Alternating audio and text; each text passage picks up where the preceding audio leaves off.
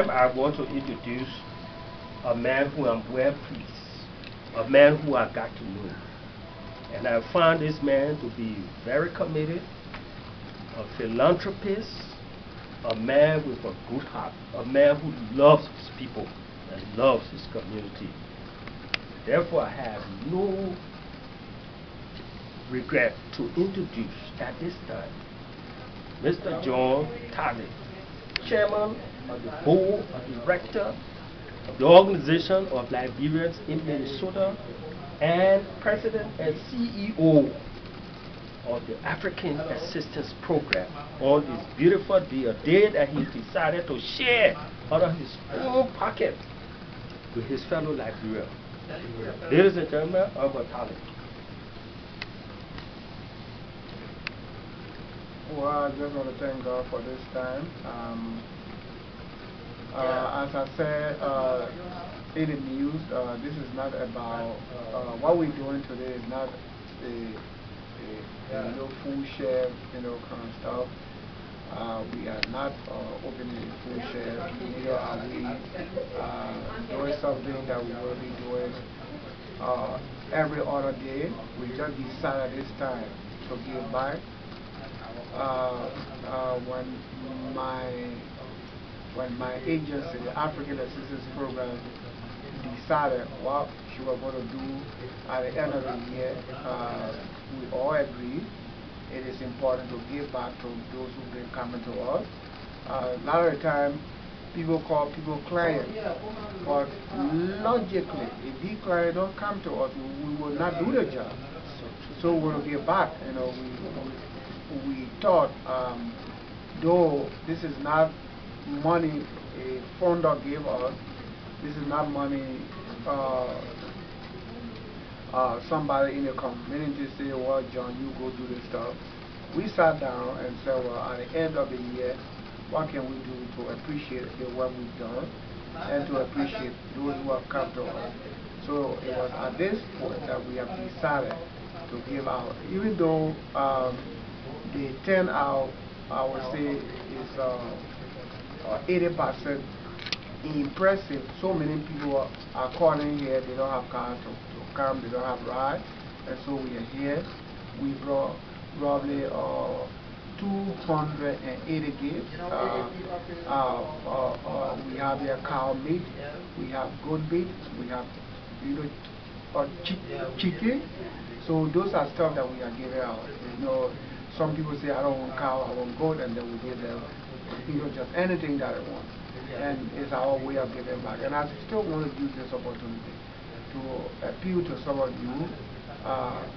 You have the opportunity to give out to someone in your neighborhood. Maybe there's a little boy, there's a little mom, there's someone sitting down somewhere and they don't have any food. This season, when you cook, just remember to call somebody to just have a bite with you. It's just a matter about sharing, And so that's it.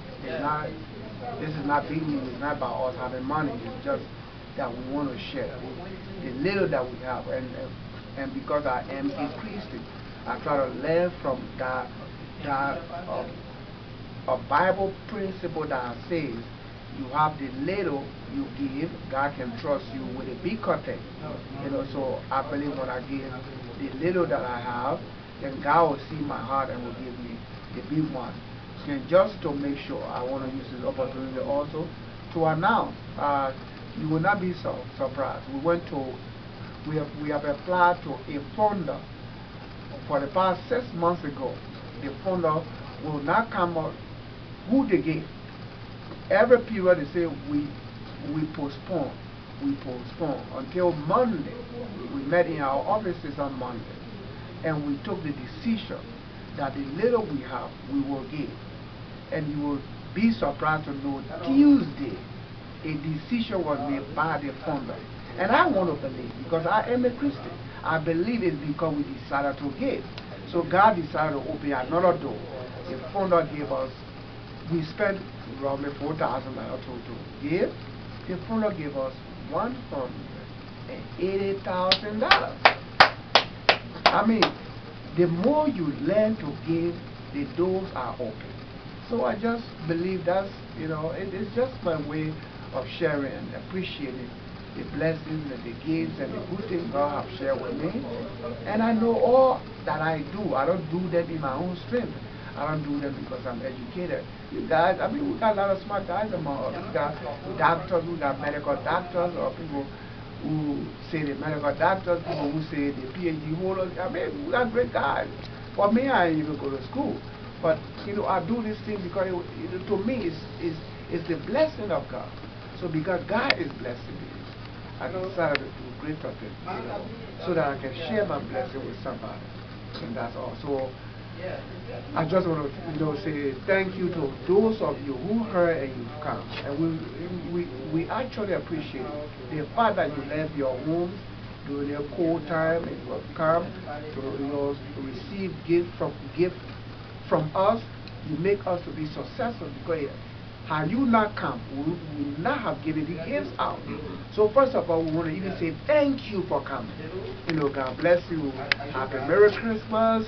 Happy New Year. We look forward to a wonderful, a God-given, protective, shield that will cover us in 2011 and a successful and prosperous 2011. Merry Christmas again. Happy New Year. And thank you.